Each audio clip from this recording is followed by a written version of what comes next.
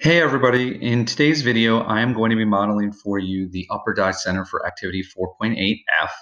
So if you could, make sure that you go to the activity page and then click on the document for Activity 4.8 and then go down to number 6, which is the Upper Die Center.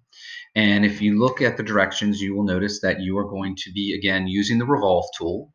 So that means we are going to be drawing an axis line and then drawing a profile and then revolving that profile around the axis 360 degrees. The other thing that is new to this exercise is that we are going to be adding a hole to it, and specifically a tapped hole. So if you notice on the drawing here, there are a couple hole features that we've discussed earlier in this exercise. Right here, there is a counterbore hole. Here's the counterbore symbol. And this dimension here tells us that we have a tapped hole. So I'll be modeling both of those for you. So let's go ahead to Onshape and get set up. So the first thing we want to do is hit Create and select Document. And then we're going to call this Upper Die Center underscore your last name. Okay. Once that loads, you will notice, again, as usual, we get our top, front, and right side default work planes. And in just a minute, we will be determining which work plane we want to use. But let's go ahead and look at the shape first and look at some of the dimensions that we're going to need to know. So looking more closely at this, we notice that the axis line will actually go through the middle in this direction here. And then we're going to draw a profile above it. Now, if you notice, we have another section view. That means a cutout of our whole part. And more specifically, this is what we would call a half section view. Even though it's a quarter of the part, we call that a half section view. And again, we know it's solid because of these hatch marks lines, these little angled lines here. So we're going to be using the dimensions to help us to accurately get all of our lines parallel to our axis line and then the width lines as necessary. So the first thing we're going to want to do is we are going to want to draw our axis line. And in this exercise, we will use the right side work plane. So let's go ahead and get started. So since we're going to use the right side, we are going to hide the top and the front. And we're going to start our sketch and select the right side. And notice sketch 1 goes on our right side, and then we're going to change our view to the right side view. So I'll zoom out a little bit. And then what we are going to do is we're going to draw our axis line horizontally through our origin point. So I'm going to select line, I'm going to select construction. Please make sure they're both selected at the same time. Then I'm going to come down to our figure, and I'm just going to draw a horizontal axis line or construction line through our origin point. And again, I'm not worried about the length of the line because again, we're just going to use that as a line of reference. So when we revolve it, we have something to revolve around, and then we'll also use it as a line of reference for our measurements when we add our diameters and radius values. All right, so let's go back and look at our figure to understand what we are going to draw next. So again, since we're drawing a profile, what I'm going to do is I'm going to free draw this shape here using the line tool. And again, initially, I'm not going to worry about the dimensions. We'll be adding the dimensions as we go, and then it will size itself correctly. So let's go ahead and just kind of free draw this shape here to get a profile, and then we'll add in the dimensions. So as I mentioned, we're going to select the line tool. And then I'm just going to free draw that shape, okay?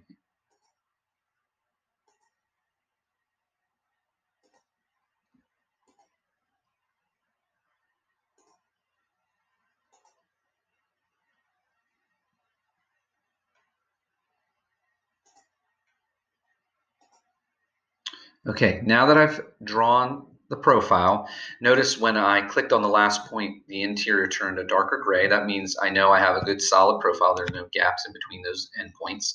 And so now I'll be ready to dimension our figure. Okay, so I'm going to right click and escape line just to turn off the line tool for now. Now I'm ready to start adding some dimensions in. So let's see which dimension we want first. So we always start with the lines that are parallel to our axis line. And those lines are going to be represented by the diameters that we can see in our figure. So there's several diameters that we can see that are represented with the circle with the slash. So let's start more towards the middle. Notice here, this is a counterbore hole feature. Okay, this is telling us that this is a hole, and they want us to use the hole feature to do it. So, but in this case, we're going to do it by drawing the profile as we did and then dimension it.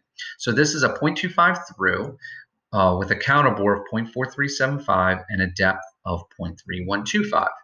So those two dimensions is what we're going to start with first, and those actually represent the first two lines that are parallel to our axis lines, the lines that are closest to our axis lines. So that first line is going to be 0.5, but because it's a diameter and we've only drawn half of the figure, that means we're going to have to take this diameter and cut it in half, and that's what we will do for all of our diameter measurements, is cut them in half. So I'm going to go ahead and start there. So I'm going to go ahead and cut it in half, 0.25. So let's do that first. So now let's go ahead and select the dimension tool. Let's select the bottom edge of our figure and then our axis line. When I drag to the right, we get a dimension, and then we're going to type in 0.25 divided by 2. Enter. Okay. So when it did that, obviously we can see it shrunk up our figure pretty much. So now we're going to kind of zoom in a little bit. And what you might also want to do is, if the dimension's way out over here, is just kind of turn off the dimension tool and then grab that dimension. It'll make it easier so it's not so far away from the figure. It'll eventually resize itself once we have all the dimensions in. The next parallel line is this edge here, and that is represented by the 0.4375. So now we're going to dimension that line 0.4375 /2. Okay, and again, that /2 is allowing Onshape to do that measurement for us. So it cuts it in half and made it 0.219. Okay, now the next parallel line is this edge here. So we actually have two more that are parallel, and they should also be represented by diameters on our figure. So where are they? Notice here we have a diameter here of 2.0625, a diameter here of 2.1875, and a diameter here of 2.1875. These two 2.1875s are the same. They're pointing to the same edge, so they're representing the same measurement. And so when we look at our figure, the first edge that we're going to dimension is the smaller one, and that is this edge here, which is the same as this edge here, and then we're going to do the 2.1875. So let's do those. So we're going to dimension this edge to our axis line, drag to the right, 2.0625 divided by 2, enter. Okay, now when I did that, notice it moved that edge way above, right? And now our other edge is here. So here's how you fix that. So what I'm going to do is turn off dimension just for a second. I'm going to go to our next edge that we're about to dimension and just kind of grab it and move it up just temporarily. And then now I can dimension it. And if I need to resume, okay, so now axis line to the top edge, and 2.1875. Enter. Okay. Now I have about the right dimension. So let's make sure, yes, 2.1875. Okay, so now I have all of my edges that are parallel to our figure are now dimensioned accurately. So now we have to start doing the width dimensions. So let's go ahead and take a look at that. All right, so now what are our width dimensions? So the depth of the counterbore is 0.3125. So that's going to be from this edge to this interior edge. So we can go ahead and start with that. So we're going to dimension from this edge to this edge.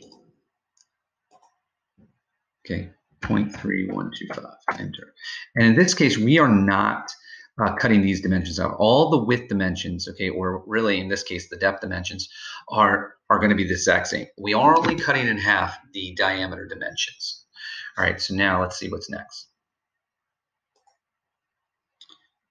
So now we're going to have the outside edge to here is 0.3125, and then the outside edge to here is 0.75. And if you notice and look a little bit closer, see this part here is representing this corner here, this angled part of the profile that we drew. And this is what we call a detail view. When anytime you see a part that's smaller on the figure and then larger in your drawing, that means that it's a detail view. It's kind of blowing it up so we can see it a little more clearly. So we'll go ahead and dimension those two. So that's a height of 0.156 for that corner and then a width of 0.125. So instead of doing an angle, they did it what's called a point-to-point dimension. So let's go ahead and do that. So a height of 156 and a width of 125. So point to point. So that's a width of 0.125. Enter. And then a height of 156.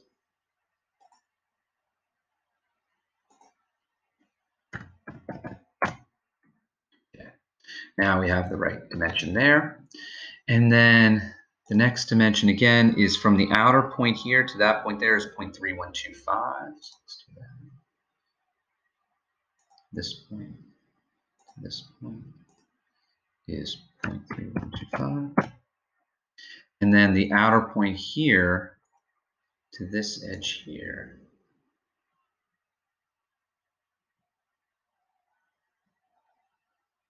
is going to be 0.75. Okay, so now we should have the correct dimensions and we should have the correct shape. Okay, so I'm going to turn off the dimension tool, and what I'm going to do is just move these dimensions a little bit just so they're a little more clear so you guys can see them. And that way you can match them up a little bit better if necessary. Okay, so now hopefully you can see that a little bit more clearly and hopefully match it up to your dimensions as you go about dimensioning your part.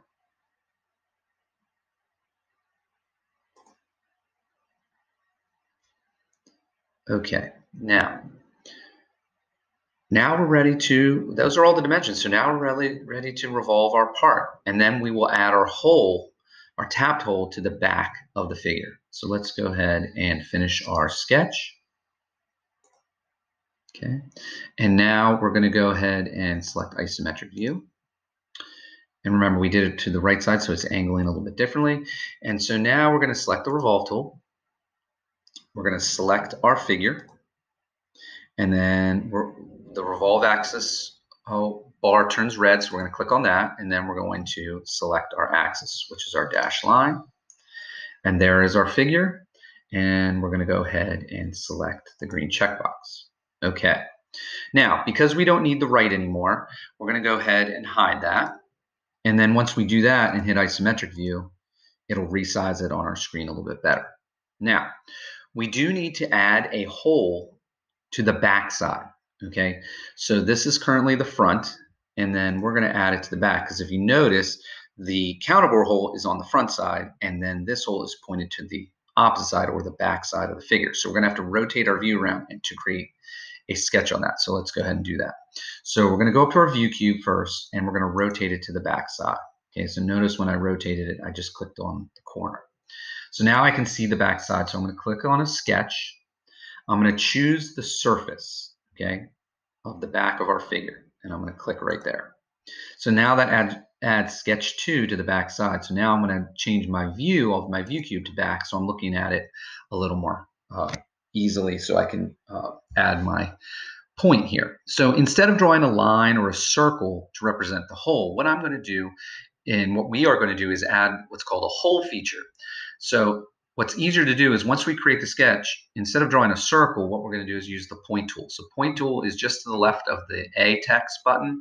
It's a little point here. So now I'm going to click on that. And then I'm going to go to my center point and draw that point above my center point. Not all the way up top here, okay? But notice I get that green, or that, I'm sorry, that gold dotted line. That means I'm lined up with the center, okay? And then I'm going to put my point in. Now, how did I know it was lined up to the center? So if I go back to my figure, again, we have another kind of pulled out section here showing us the back side, and it's showing us a distance from the center point to the new hole that we're going to create is 0.5. So now that's how I know it's lined up with the center. And so now I'll dimension from our center point to the point we just created and make sure that's 0.5. Enter. Okay. And then that's all we're going to add on the sketch. So we're going to go ahead and hit the green checkbox. And now we're ready to add our hole. So now I'm going to go back to isometric view. When I do that, it rotates back to the front side. So I'm going to click on it one more time to the back view. And now I'm going to use the hole feature. So hole feature is down our toolbar, and it's this icon right here. Okay, it's kind of like a little cube, but it looks like a little hole in the middle of it. So we're going to click on that. Okay, and now what we're going to do is we're going to select simple. So you have a couple different choices. You have simple, counterbore, countersink. In this case, it's a simple hole. It has a depth to it, so that means it's blind. Okay, so let's look at our drawing here. So we notice it says 8-32 UNC with a depth of 5. So I know it's blind because it has a depth to it. Okay, it would say through if it went all the way through the part. And plus I can see in the image here that it doesn't go all the way through. Okay, 8 and 32 is the size of the hole, and this is the threads per inch. The 32 represents the thread per inch. And I know it's inches because it says UNC, Unified National, and C is whether the hole is coarse or fine. Okay, those threads are coarse or fine. So now when I go to add my hole feature, we use ANSI standards. We'll change it from custom to ANSI. And remember, it's a tapped hole. We said that in the directions, so we're going to make sure it says tapped. It might default to clearance, so just change it to tapped. We're going to look at the size, and there's different sizes, so you want to make sure you select number 8. And then 32 is the next option for threads per inch. And then we're going to leave the percentage of the diametric engagement as is. And the only thing we have to change, if it's not already there, is change our depth. And this is the depth. You can see that to 0.5. Okay, so type that in. And then once you have that, then you're going to click on the hole, the point that we added. That will add the hole. And then we're going to hit the green check mark. Now, in Onshape, one thing that I like to point out is if we zoom in, notice there's no actual threads here. You can't see a visual representation of the threads in the actual figure that we've drawn here and created. Those threads will be represented when we do the multi-view 3D drawing of the figure. Okay, so those don't show up on the actual image, but they will be on the drawing when it's time to do that, and we'll be doing drawings later on. So now that I know the hole is there, I'm going to go ahead and hit isometric view. And that's my figure. That is the upper die center. If you have any questions, please let me know.